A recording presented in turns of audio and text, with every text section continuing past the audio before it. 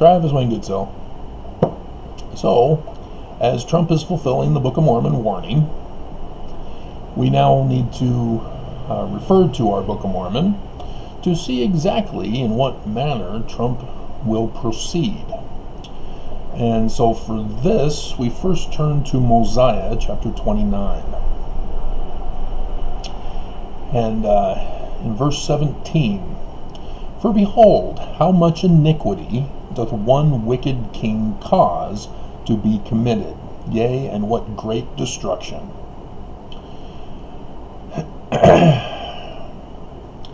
And then Mosiah is referring to King Noah, his wickedness and his abominations, and also the wickedness and abominations of his people. Those are his Trumpites, the GOP Republicans who sided with him, who acquitted him in the Senate, who were in denial and throughout the land allowed coronavirus to spread and expand and grow and infect over hundreds of thousands of people and murder many of us as well, and with the intent to murder all of us. Only the strong will survive, as they think. And with the promise of a vaccine, there is really no promise. It's 90% effective. Great. How long does it last? How long have they been testing? Exactly. So, yeah, there's no certainty of any relief coming anytime soon. And so, because of their iniquities, they were brought into bondage. Ta-da! Talked about the slave economy this morning.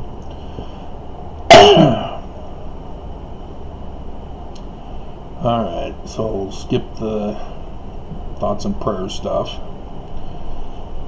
Down to 21. "And behold, now I say unto you, ye cannot dethrone an iniquitous king, save it be through much contention and the shedding of much blood." So we now know that Trump is purposely stacking the Pentagon. And you only do that, as third world country presidents do, when they seek to militarily control the government.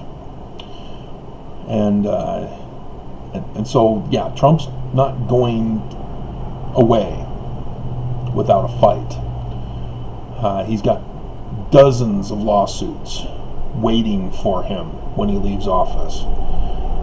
It was Mueller's mistake to not follow the money because he's president, to not indict him because he's the president. He knew of the GOP in the Senate, and so he too is part and parcel of all of this, as we see further on down here.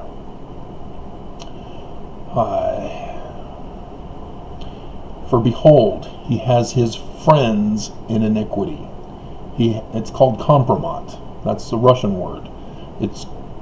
In English, it's closest to compromised. It's where you have metaphorical dirt, crime, or something that can be used against you that can force your compliance and control. So, for example, when a kidnapper kidnaps your family, well, if you're in a position of something that they want, such as a government office, all they have to do is say, "Hey, we're going to kill your family unless you push the nuclear warhead, nuclear football, whatever, or send us money." That's the most common way. And so it doesn't have to be necessarily crime. It's just something that somebody has over you that they can use as leverage.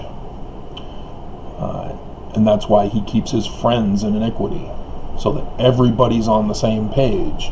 If you go down, we all go down. If I go down, all of you will go down. And so they sort of keep each other in check and balance that way. And he keepeth his guards about him. Oh, there it is. They're stacking the Pentagon. Because the Secret Service no longer worked for him on January 20th. But the Pentagon, yeah, he can do all sorts of fun things with the Pentagon.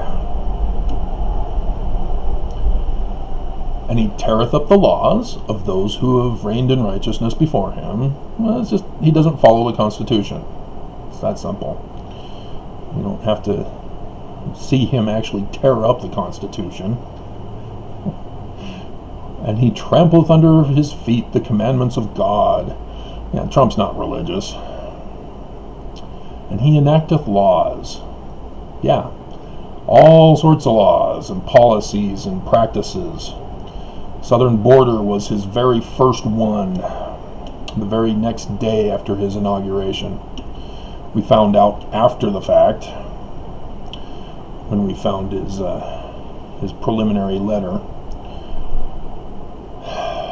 And then the original Attorney General, I can't remember his name anymore, the little Smurf guy on Our Cartoon President. I can't remember his name offhand. But I heard his speech out in California declaring, we're changing policy and we're enacting the southern border family separation. And of course, Herbert, I contacted the governor's office and I said, don't send our troops, our National Guard, to the border. And I got a BS letter back. Oh, Governor Herbert is big on keeping families together and has no troops at the southern border. And the next thing we know, troops are sent down to the southern border in Arizona. Yeah. Herbert's our friend. He is inspired by God. So yeah, everybody in leadership are guilty. They're all compromised. We are under attack, guys. He let's see. Yeah, he enacteth laws and sendeth them forth among his people, yea, laws after the manner of his own wickedness. Yeah. Exactly. What he wants to do becomes a law. And so the Orrin Hatch tax bill in 2017, you know, that one that was rushed before the new year so that it can be implemented by the Church of Jesus Christ of Latter-day Saints right at the beginning to form all those LLC corporations that mysteriously received $32 billion that they laundered into the stock market, and they don't have to disclose where it came from because the tax bill said they don't have to. So yes, exactly like it says in the Book of Mormon. And whosoever do not obey his laws, he causes to be destroyed. Oh, you're going to protest, are you? You're unhappy with the police brutality against unarmed black people? Well, how dare you protest? We're sending in the police to brutalize you and murder you. And whosoever doth rebel, send his armies. We just talked about that with police. He wanted to put the military on the streets, and he was told no. And so he then got away with the Portland incident, and then got a few other cities after that. But his secret feds, the men in black, came and just kidnapped people off the street. That's what happens. But this is what we're looking for with the Department of the Pentagon. With the Department of Defense, the Secretary of Defense Esper gone, and being replaced and stacked in the Pentagon with all of his loyalists. He is sending his army the American army against us to war. And if he can, he will destroy us. And thus an unrighteous king doth pervert the ways of all righteousness. So yes, civil war is upon us. It will be before January 20th. So the question is, will Biden become president of the United States on January 20th somewhere else in this nation? Will this split America into two different lands? Will it be California that becomes the new capital of America, as we have two capitals like we did during the Civil War? The Confederates, they appointed and anointed their own king, their own president, and so their capital was down in the south. So is that what we're going to look at for our future? Is a repeat of history, just in different locations? We'll have to wait and see, but yeah, Benson, he knew. The Constitution will not be saved in Washington. Trump will make sure that Washington, D.C. no longer becomes the seat of power for America. And so I don't know if that one particular group that were doing scenarios as to what to do if Trump did this or that or the other. I don't know if this was a part of that strategy planning session that they were involved in, but it's becoming more of a reality. And so when that situation comes, you're going to see all white supremacists immediately rise up to side with Trump and his army, his Pentagon army. He will turn the Pentagon upside down to make it an inverted pentagram. And so, yeah, Utah, they're Confederate. They support Trump. They're conservative. They're part of the GOP with the inverted pentagrams on the elephant that was switched back in the Nixon campaign. That's when it first happened, letting everybody know, hey, we the Illuminati, we got them, we're in. That's the secret sign that Helaman chapter 6 talks about. And so, yeah, it'll be interesting to see what happens here, because Governor Herbert does not get removed until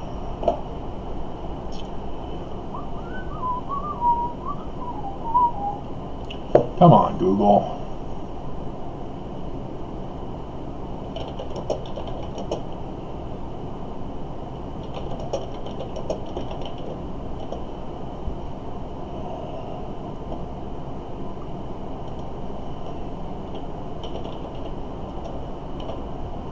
Come on.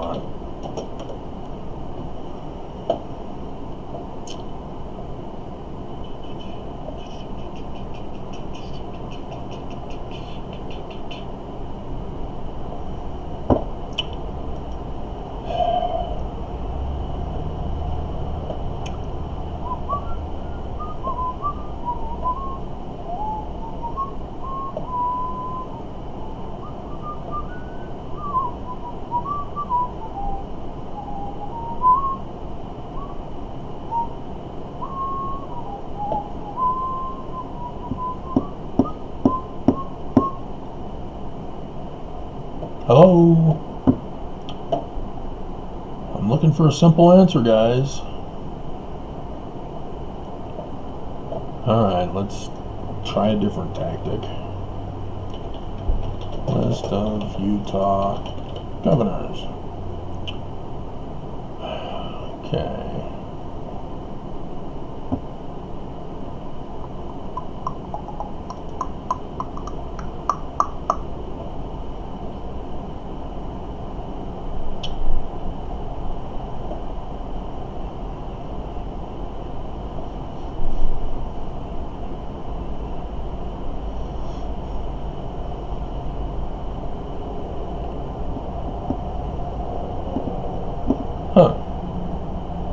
assumed office on August 11th. Oh, that's because Huntsman got called up to be ambassador or something. Yeah, Chinese ambassador, wasn't it? Okay, 8th Lieutenant Governor, January 3rd. Is that consistent?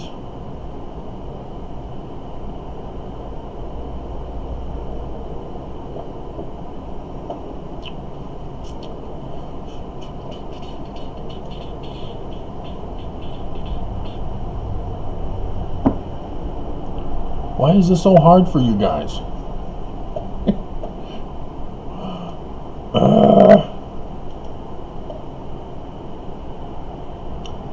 List of governors in Utah. Okay. State of Deseret. No, it was the Kingdom of Deseret.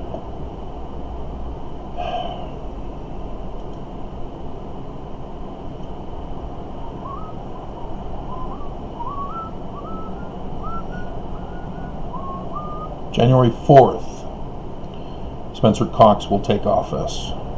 Finally.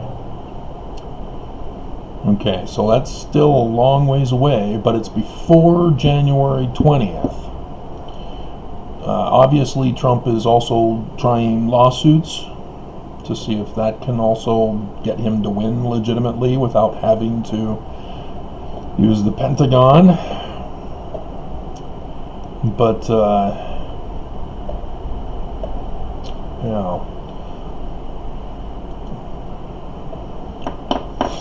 So we'll see if Cox is the one in charge under Trump, under his martial law. But if you've forgotten the reason why, verse 31 of section 45 of the Doctrine and Covenants, it's the desolating sickness, so cover the land. And then it's not Jerusalem. Oh no, Travis! What are you saying? Okay.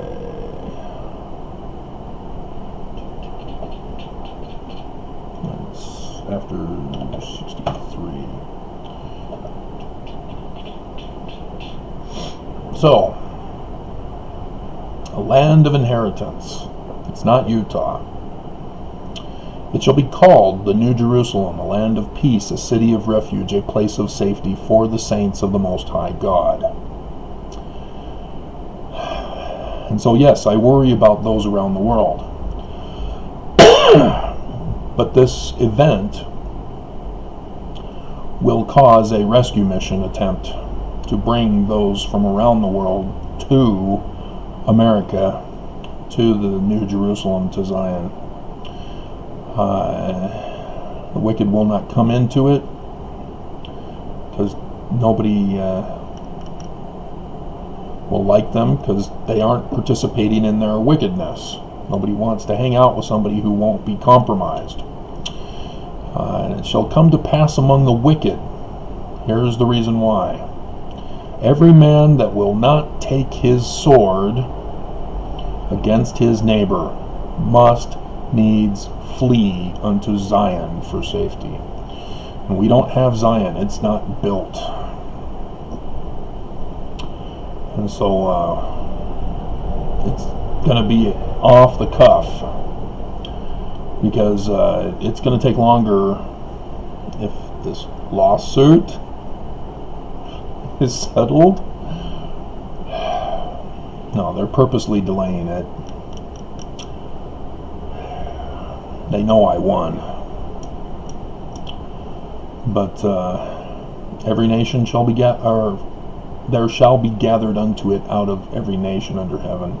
Shall be the only people that will not be at war one with another. But yeah, there's going to have to be rescue operations to bring people here, because otherwise people are going to be struggling, building makeshift boats to sail across the waters. Hopefully the seas or the oceans will be calm for that to be possible without struggle, because those waves can get really intense. and people walking from the south up, trying to get through the borders, because, you know, Trump's going to want to shut down America, preventing people from getting in. So, yeah, there's going to have to be some underground railroads to get into Zion, and all sorts of stuff. So, yeah, we don't know exactly. We just know that Trump is preparing for war. He's gathering his armies to attack so that he can remain president. So, hold on. It's a-coming. Coming, coming, coming. Whoa, somebody's coming. Good old Bill Murray in Ghostbusters. It's supposed to be Ghostbusters 3. What happened to that? I know there's the female Ghostbusters, but they don't count.